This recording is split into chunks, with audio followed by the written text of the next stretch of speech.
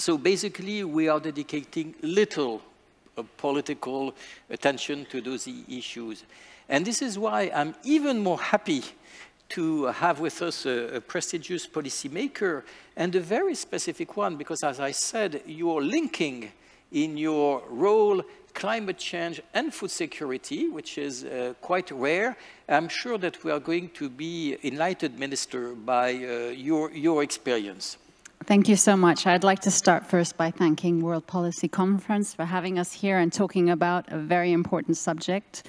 I'm sure a lot of you have heard me speaking before, and linking food systems with climate change, it's a must, because as some of my fellow panelists mentioned, a third of global greenhouse gas emissions is coming from our broken food systems.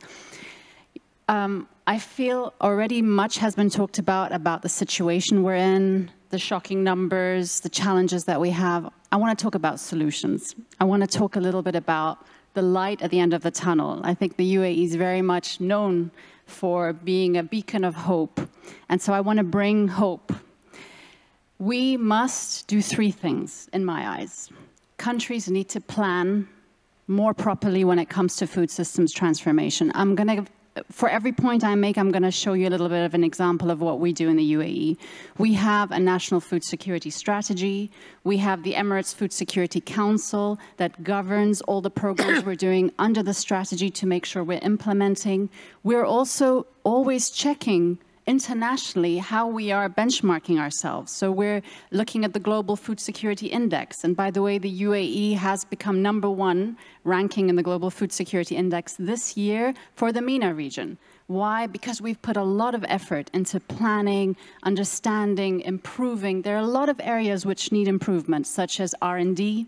We need to put more investment in R&D for innovations. And so this closed-back system, this feedback that we're getting is really important. So the planning is really important. Countries must plan, because food security, friends, it's not just agriculture, by the way. Yeah. It's food and loss, waste. It's nutrition. It's food safety. It's the way we consume. It's the way when you go to a supermarket, what you buy, what ends up in the bin. That has a huge influence on our food systems today. And most of us always think of agriculture, but actually there's a huge part on the demand side as well. And changing and reflecting the way we are consuming. I myself, the last 3-4 years, because I've been involved a lot in the food system conversation, I've changed a lot about how I eat. I've tried to get my family to be influenced as well. The young generation is so much easier to influence, by the way. The elder generations, I'm still working on it. But this is what's happening in my own family and household. So now think of how to do this in a community, in a country. It's not easy. Then I think of the second point, and a lot of you mentioned this, investing in innovation. And I'm not just saying investing in innovation, but being also innovative. So the word innovation is huge, and I'll give you some examples. So we, in the past years, for example, in Abu Dhabi, we have the Abu Dhabi Investment Office under the Ghadan 21 initiative, which is an Abu Dhabi accelerator program. We've invested more than $150 million in ag tech companies to come, attract them to the UAE to start growing clean foods all year round in the hot, arid environment that we're in. We are a water-scarce country. We don't have much arable land, and with that, we must turn to innovation. And we're so proud today, when you go to the supermarkets, you see berries grown in the UAE, salmon, quinoa, vegetables of all sorts, fruits are coming up as well. And I'm sure in the very near future, we're going to see grains being grown in closed system farms. This is going to be a breakthrough, ladies and gentlemen, because this means we're not dependent on the climate that's happening around us. It's a closed farm where water is recycled and you don't have to use chemicals. So this kind of innovation, there must be more investments done in this. And we are doing this, and there's more we need to do. And then when I talk about being innovative, we're talking about we must ensure trade is open and no restrictions. And by the way, the UAE is very dependent on global food supply. 90% of our food comes from outside. But now I think of, okay, How do I not put any restrictions and protect local production, but still try to encourage local production to grow in an environment that is hard? You have to innovate. So we did something just a few weeks ago during our annual government meetings. The UAE holds every year an annual government meeting where we bring all the federal and local entities together and discuss challenges. And what we decided was government entities, the big consumers, such as the police, the armed forces, the hospital authorities, the ones that buy a lot of food and that are under the government control, they must buy locally. Let's not touch the trade. Let the trade keep going. But where you have a hands-on on your procurement and what you can buy, this is where you can encourage that a certain percentage of certain food items are bought locally. This I call innovation. Then the third point is about partnerships. I keep saying partnerships, partnerships. Let's look at an example. Bustanica is a vertical farm that is now operating in the UAE, one of the largest vertical farms in the world. This is a partnership with Emirates Catering Group, and I'm sure many of you have flown in with some of our national airlines, Emirates Airlines being one of them. You are now going to enjoy salads coming from this vertical farm. It is now more commercially viable and more profitable for Emirates Catering Group to get their greens, microgreens, lettuce, salads from these vertical farms here in the UAE than importing them. So the business model is changing. This is a partnership between Emirates Catering Group and Crop One. This is a company from the US. We also have a lot of ag-tech companies in the UAE that were supported because we're really supporting the ag-tech ecosystem. They're now going out to Singapore, for example, to try and build the ecosystem there because we're now basically trying to showcase or showing technologies from the UAE, from a hot, arid climate on how technologies work in this space to other countries that are facing the same challenges.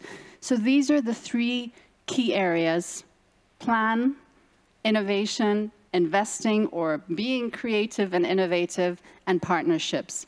This, for me, is what countries must look into. It's so important that also during the COP28, by the way, as much as people are talking about the energy and the just energy transition, food systems transformation must also be on center stage with the energy transformation discussions. It's really important. And this is what we're doing because the UAE is really taking COP28 as a country effort. We're all trying to put everything together because everything is interlinked: water, energy, food, waste. It's all interlinked together. And we're really making sure, and hopefully, we see many of you there as well next year at COP28, where we're really linking all this together and showcasing projects and solutions that are working. Remember, friends, things need to be easy. Every country has different challenges. Every country has certain resources that others don't. So that's why it's so complex the way it is. And by the way, solutions are there. You will be surprised at how many innovations and solutions there are that can really fix the broken systems we're in today. We have to do the matchmaking, we have to have the discussions, we have to have partnerships like Aim4C is another one that we're very proud of. The UAE and the US have spearheaded the Agriculture Innovation Mission for Climate. We have about 275 partners on board, more than $8 billion of commitments into this food systems transformation. So we need to see a lot more of these things happening. Thank you. Very good.